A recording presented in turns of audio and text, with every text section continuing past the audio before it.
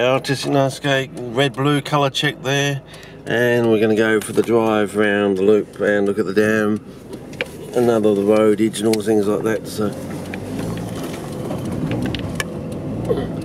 I think it's going to be a double one for us.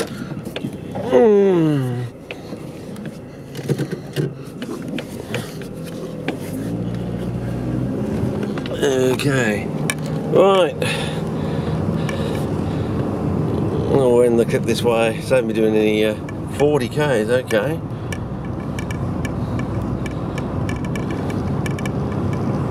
Yeah, we'll fit it all in that way. Watch out for kangas across the road, because we did see one, I mean, across the road probably about half an hour ago it was, wasn't it? Sorry, am I banging that on the front of the screen? Oh, I know why I'm getting the bonnet in here more, because I've got the lens cap back on. I was wondering, why have I got the bonnet in the camera? Because I said I found the, or did I have the, I don't know. Or is there something wrong? All the clips are going to be out of focus because I've got the zoom or something on, or the blue tack has slipped overnight or something, I don't know. But I'm assuming the stabiliser's still on and hasn't shifted. I suppose I'm going to find out when I get home. I suppose the next thing is to check now they've actually got the correct stabiliser setting on.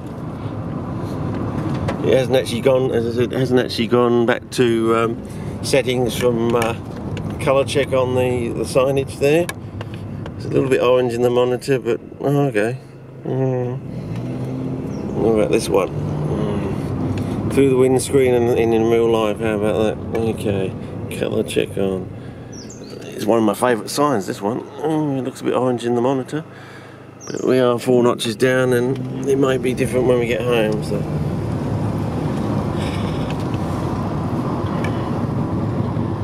Okay.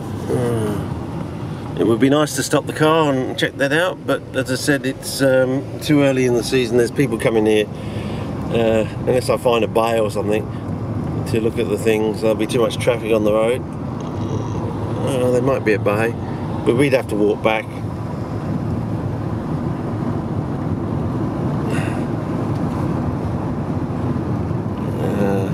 No, like there's one there I could do if I was coming the other way, but it's only a one way though, so you can't do it really, unless you back into it.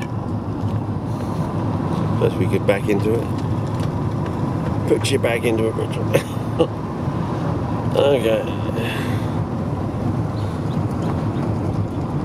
Oh well, yeah, it works better with the litage, I think. Yeah.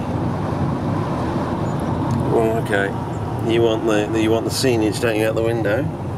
Okay, well there you go.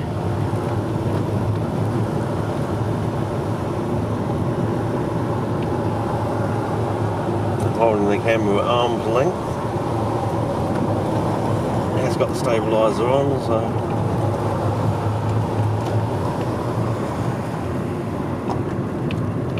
Okay, bring it back in the car. Oh, okay, bit of scenery up there for you. Caution, restricted area ahead. Okay.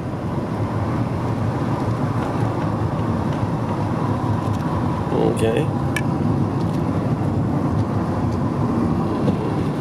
I haven't seen that sign before.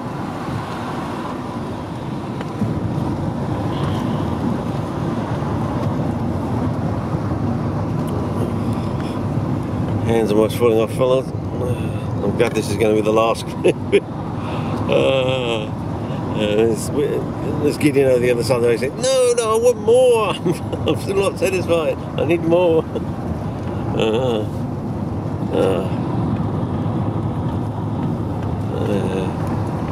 Oh, don't worry, when the hobby really gets going and the CP conundrum is solved, it's going to be a fantastic time to be alive, but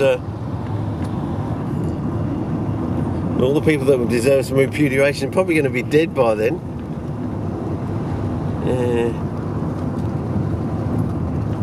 They're going to get out of it with their lives. It's like nobody gets out alive. Okay, So we normally have polypomphlics in this area over here, so you know, on the side of the road, so. But it's usually around about the 3rd week of October, so, but then again the season is running a little bit late, so, but then again it might catch up by then. Sometimes we do actually park our car in here, because we can.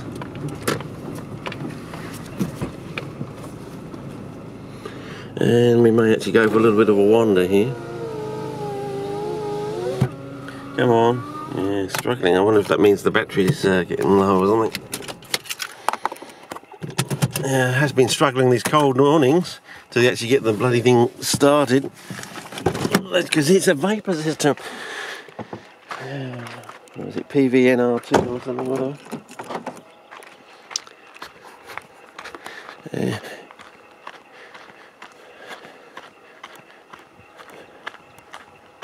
So you half the...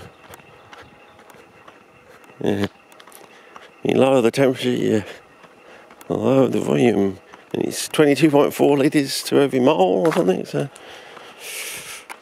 Okay, now we're getting colour on the Apacris. It's the equivalent to the Ericaceae. We got the Apacris in the land down there in Australia, and it fits in the same sort of niche, and wow, these are looking nice. Oh yes, these are looking nice. Look at that, fellas. I don't know. I know I have to go closer, don't I? They're almost touching the ground. They're very small, but they're very nice. That's why I parked the car. I knew they'd be in here. And look how nice they are. Look at the colour on that. And we're not even. We're 2 months away. June, July. So we're 10 weeks away from the coldest nights. So there was a whole load over here on this side, if I remember rightly. Another. Whoa! Yes. They're very small, barely that size. You know, these things can get up, as I said, after a bushfire. You can get up to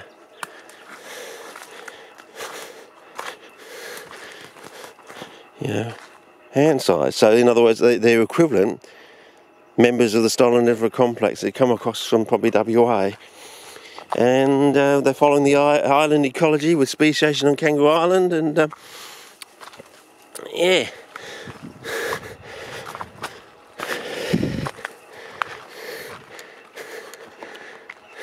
And of course, there's probably even more surprises over on the Eyre Peninsula, which is the geology on the Eyre Peninsula. It's